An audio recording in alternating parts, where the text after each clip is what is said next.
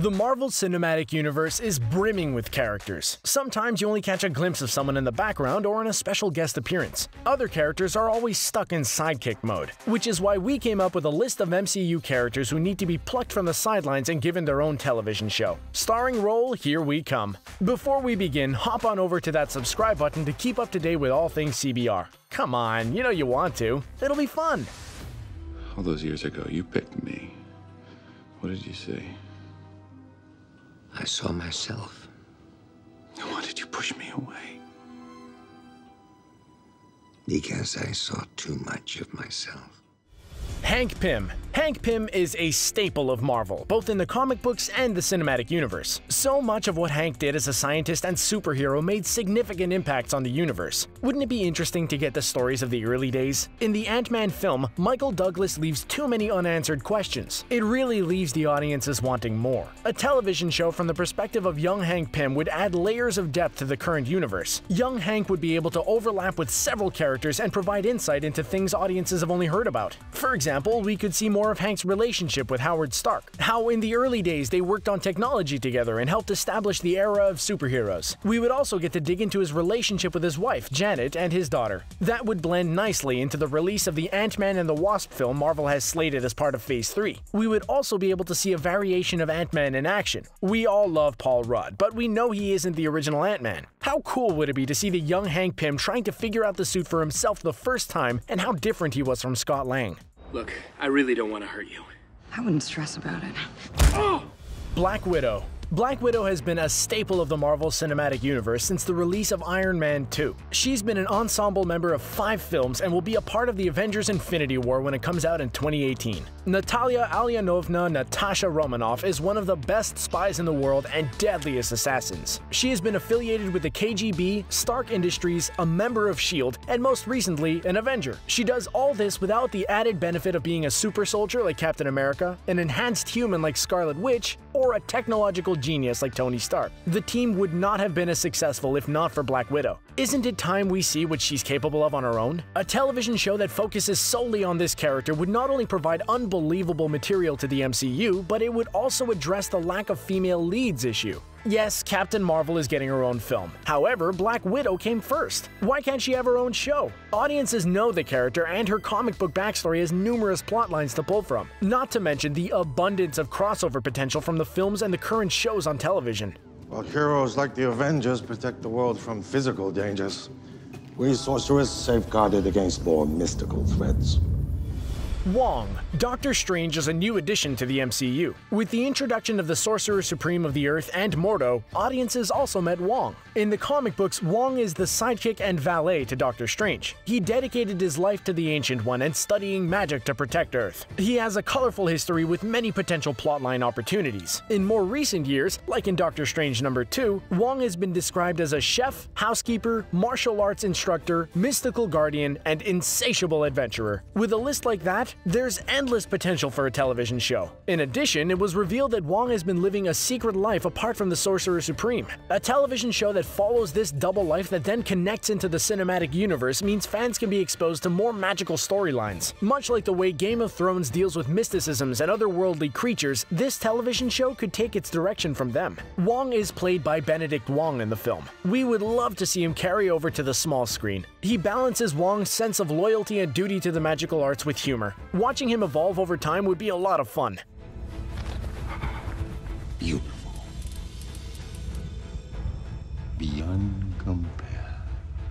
The Collector. The Collector jumped into the Marvel cinematic scene during a post-credit sequence after Thor 2: The Dark World. Thor and Asgard need a safe place to hide the previous Aether. The Collector, whose real name is Tannelir Tavan, is asked to come and take away the Aether for safekeeping. He does so, and we do not see Tavan again until Guardians of the Galaxy. This time, his character's been upgraded to more than just a cameo. He is arranged to meet with Gamora and the squad to buy a different Infinity Stone off of them. It's during this sequence in the film that we get to see the full extent of Tavan's items. His collection is deep and filled with rare oddities and otherworldly relics. Imagine a television show where you can follow the history of these items and how they came into his possession. An eccentric character whose comic book origin has a lot of material to pull from, the storylines would never dry up.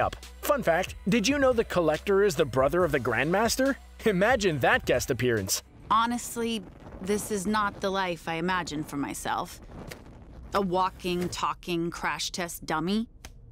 But when you're a 6'5", indestructible, green-skinned woman, your career options are limited. She-Hulk. Now, we know what you're saying. She-Hulk is not currently in the Marvel Cinematic Universe. You're gonna give an unknown character their own television show without introducing her to audiences another way first? Yes, that is exactly what we're saying. Right now, the only way we get to see Hulk is when he's a part of an ensemble cast. As Mark Ruffalo has said in interviews, fans will not be seeing a solo Hulk film anytime soon. We also can't keep shoving Hulk into other superheroes' films forever just to keep him going. But what if we had another solution? We could get She-Hulk and a side of Hulk as a result. The origin story could be the same as the comic books. Jennifer Walters is the cousin to Bruce Banner. She needed an emergency blood transfusion. He came to her aid and donated. He gave her more than just his blood. Bruce passed along the Hulk DNA to her and transformed her into She-Hulk. Doesn't that make for an awesome television show premise? Audiences would get a variation of Hulk with the added benefits of a female lead and a special guest cameo by the Hulk. She has numerous storylines to pull from, and we think it could add a lot to the MCU. I don't work like that no more. Crossbones. Sometimes a minor character in a film franchise has the most potential to be the lead someplace else. Crossbones has been in 2 Marvel movies. He had a larger role in Captain America: The Winter Soldier and a cameo of sorts in Captain America: Civil War. Both films were from the perspective of Roger's relationship with Rumlow. They didn't really dive into the character's backstory previous to Winter Soldier. Yes, we know that Crossbones dies in the opening minutes of Captain America: Civil War. That doesn't mean that we can't have a television show about him. Some of the most fascinating stories is not knowing how something ends, but the journey on how they got there. We want to see a television show that chronicles the events leading up to the start of Winter Soldier. Brock Rumlow has a rich backstory. He was a Hydra agent who infiltrated S.H.I.E.L.D. He fought alongside Black Widow and Steve Rogers. We want to see him in his youth. What was his time at Hydra like? Audiences often only get to see the organization from the superhero's perspective who's fighting against them. Maybe it's time we see more about what it's like being an agent.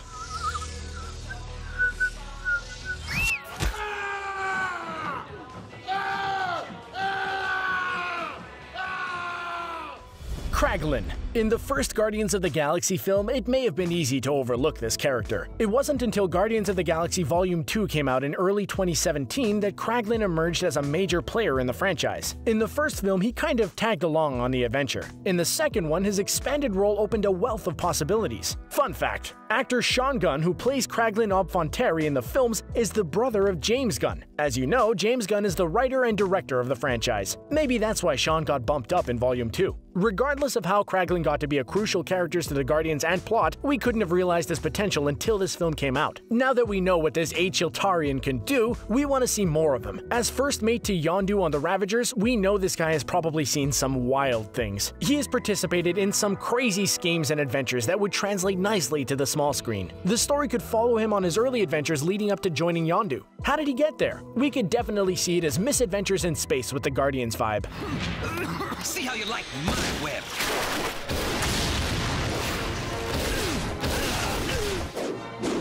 The Prowler. Fans of the comic book know that Donald Glover's character Aaron Davis, aka the Prowler, in Spider-Man: Homecoming has a prominent role in the comic books. He does a lot more than give Peter Parker some information in a parking lot. Audiences may have picked up on the character talking about having a nephew. This is true and very important. Fun fact, in the comic books, Davis's nephew is Miles Morales, the new Spider-Man in an alternate universe. We don't yet know how the MCU is going to handle this. The Prowler's line makes us think that they have something in store for audiences, rather than it being a neat nod to the comic books. Wouldn't it be interesting to have a television show that somehow meshes together these different elements? The MCU Spider-Man universe somehow colliding with an alternate reality. We could have 2 Spider-Men. Donald Glover's character could be the linchpin that connects both worlds. We follow the adventures of this character trying to figure it all out. Then Marvel can deal with the rollout over a longer period and really flesh out the complexities of the situation. It could have huge impacts on the MCU, and Davis is at the center. Count us in.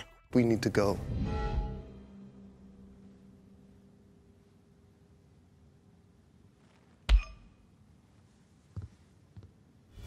Vision. The Avengers member Vision is not your typical superhero. He didn't volunteer to be a part of an experiment like Captain America. He wasn't trained to be an assassin like Black Widow. Vision would not be your typical television character. which is why we'd love to see him have his own series. His character could provide a unique perspective that is currently lacking on the small screen. Most of the time, main characters are human and as such have specific types of reactions and thoughts. Vision, as an android, would use his outsider mentality and position to have new and exciting perceptions. Would the show be about Vision trying to become more human? What it's like to defend a planet against invaders when you're neither from here nor a human? Could we even have a romance plotline in the show? In the MCU, a relationship between Vision and Scarlet Witch has been hinted at, but never fully explored. In the comic books Giant-Sized Adventures number 4, the characters were married. Marvel can take the comic book history and extend the film relationship even further. There's a lot of untapped potential to be explored with this character, and we would love to see it happen as soon as possible. What? You look like Mary Poppins. Is he cool? Hell yeah, he's cool. I'm Mary Poppins, y'all!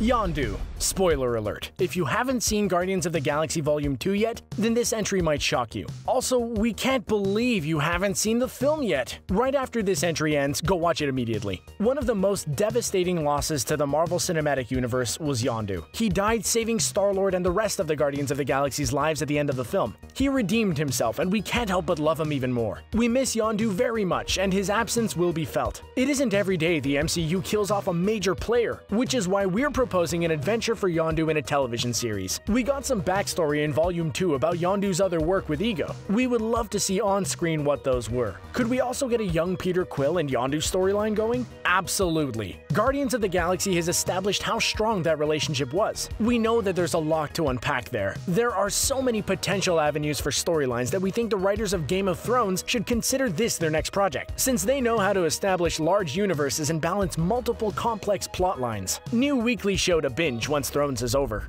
Well, well, well. Quite the light show.